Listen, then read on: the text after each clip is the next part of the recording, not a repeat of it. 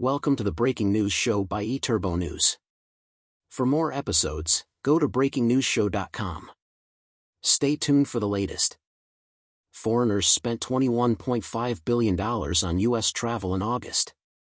American travelers spent in excess of $20.6 billion on international travel during the same month, resulting in a trade surplus of $865 million for travel and tourism-related goods and services. Recent data published by the National Travel and Tourism Office, NTTO, indicates that international visitors allocated $21.5 billion towards travel and tourism-related activities within the United States during August 2024, reflecting an increase of over 11% compared to August 2023. In contrast, American travelers spent in excess of $20.6 billion on international travel during the same month, resulting in a trade surplus of $865 million for travel and tourism-related goods and services. From January to August 2024, international visitors have contributed more than $168.6 billion to U.S. travel and tourism-related goods and services, marking a 16% rise compared to the previous year. On average, this equates to an infusion of $694 million per day into the U.S. economy.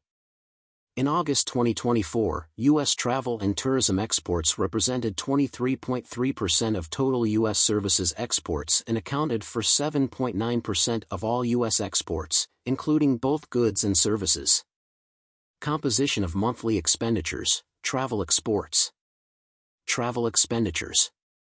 In August 2024, international visitors in the United States spent a total of $12.0 billion on travel and tourism-related goods and services, marking a 16% increase from $10.4 billion in August 2023.